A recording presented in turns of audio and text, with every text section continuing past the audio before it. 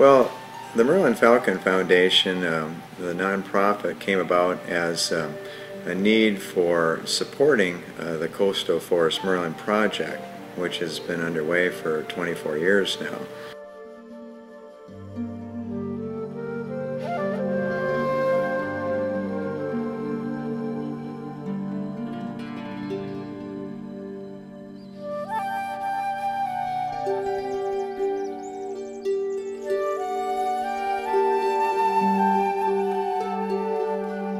Seeing the value of us in our pioneering work and doing what no state or federal agencies are doing in identifying, this unique wildlife form and its survival needs on, the Northwest landscape. Well, I am the founder and president currently of the Merlin Falcon Foundation, but then I'm also the principal investigator for the Coastal Forest Merlin project. He's doing the slow flutter flight. He went to the east and she agitated perhaps at us and flew back into the nest. But everything is, in pretty close proximity here, so we can document these activity trees, and it'll give us some information in terms of, what some of the requirements are.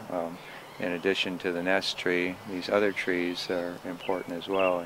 The scope of the project is quite large when you consider the fact that basically from Seattle out to the outer coast of the Olympics and equally to the east in the Cascades, through this northwest quarter of the state and into British Columbia, nearly to the north extent, and we've actually done some work in southeast Alaska, so as well as Vancouver Island.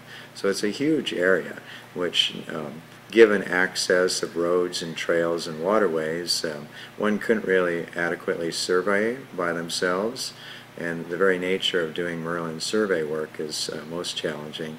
So the need for networking with the populace of the Northwest is paramount to the success of the project.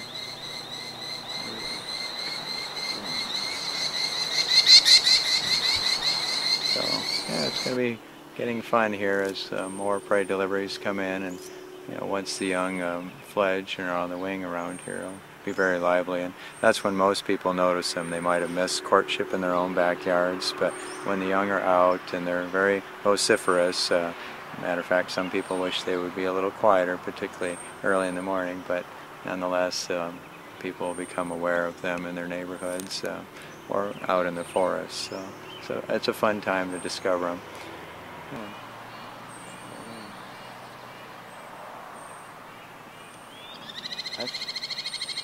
That looks like a male.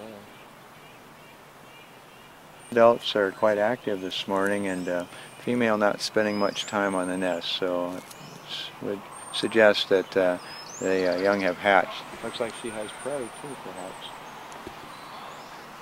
Maybe not. I thought I saw something there. I can see where she's... That's the male. There he is. He's perched up in the top.